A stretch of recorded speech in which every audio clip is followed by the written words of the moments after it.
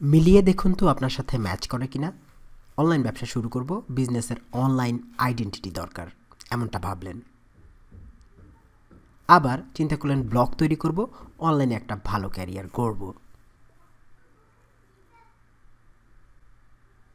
এসব ভাবলেন এবং চলে গেলেন ডোমেইন হোস্টিং কিনতে। অমুক তমুক ভাইয়ের কোম্পানি 1000 থেকে 1500 টাকায় দিচ্ছে হোস্টিং, সাথে ডোমেইনও। 1 বছরে আর কি লাগে, তাই না?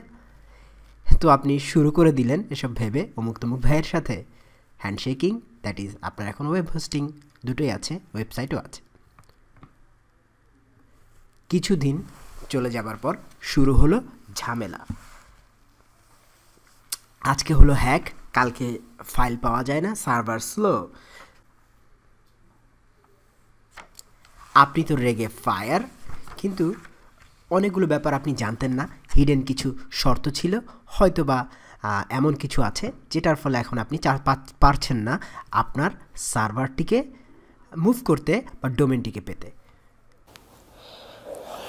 শুরুর দিকে যে কথাগুলো ভিডিওতে আপনারা শুনেছেন, সেটা যদি আপনি এক্সপেরিয়েন্স করে থাকেন তাহলে এই ভিডিওটি আপনার জন্য, অথবা আপনি যদি এখনও এক্সপেরিয়েন্স করে না থাকেন, অর্থাৎ এখনও ডোমেইন হোস্টিং কিনেননি, সামনে ওয়েবসাইট করবেন, ব্যাপারগুলো জানতে চান, আপনার জন্য এই ভিডিওটি।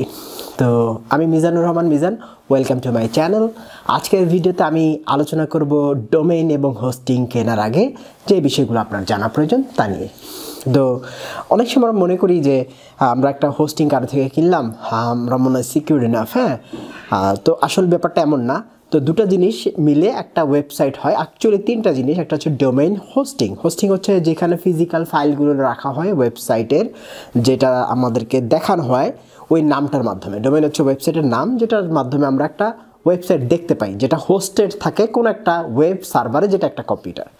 তো আমরা যখন যারা নতুন তারা যখন ওয়েবসাইট তৈরি করি, তো আমরা হোস্টিংটা কিনি এবং দেখা যায় মোস্ট কেসে হোস্টিংয়ের সাথে একটা ডোমেইন ফ্রি 1 বছরের জন্য বা এমন থাকে, বা অনেক সময় দেখা যায় যে দুটোকে খুবই চিপলি আমাদেরকে দেওয়া হচ্ছে।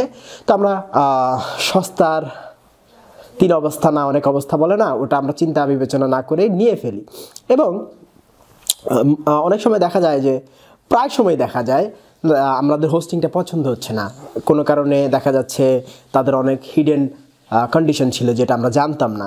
তো এরপর যেটা ঘটে যে আমরা চাই যে আমরা হোস্টিং পাল্টাবো। তো যখনই আমরা পাল্টাতে যাই তখন দেখা যায় যে একটা সমস্যা, অর্থাৎ আমাদের ডোমেনটা আমরা পাই না বা আমাদের ডোমেনটা আমরা মুভ করতে পারি না। তো যারা অনেক কিছু জানেন না তাদেরকে ওরা 7-5 বুঝাইয়ে দিয়ে বলবে যে না, এটা সমস্যা, আপনার সমস্যা, আপনার ওয়েবসাইটের সমস্যা, বলে তারা তাদের হোস্টিংয়ে রেখে দেবে, আপনাকে ডোমেন দিবে না।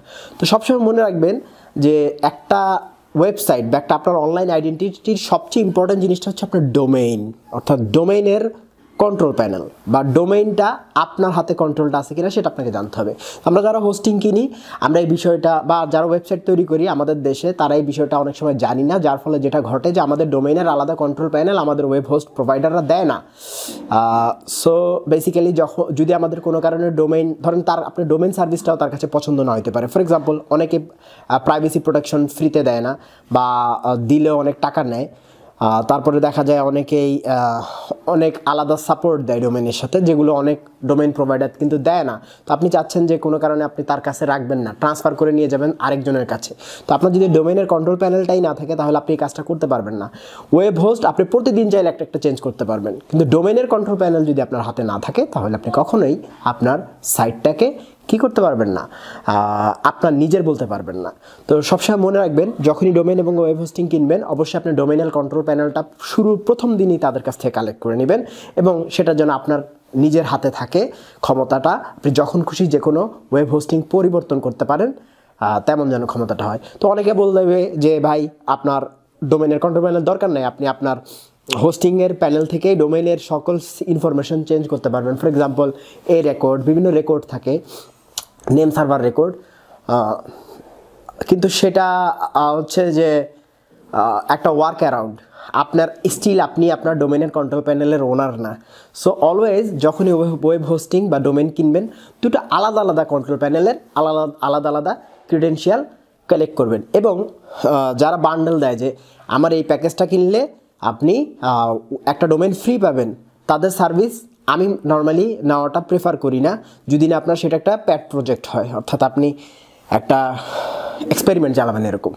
আপনি একটা ডোমেন আলাদা কিনেন, ডোমেনের কস্ট বেশি না, 800 থেকে 1000-1200 টাকা সর্বোচ্চ হয়, এবং ডোমেনের আলাদা কন্ট্রোল প্যানেল নেবেন এবং ওয়েব হোস্টিং আলাদা নেবেন।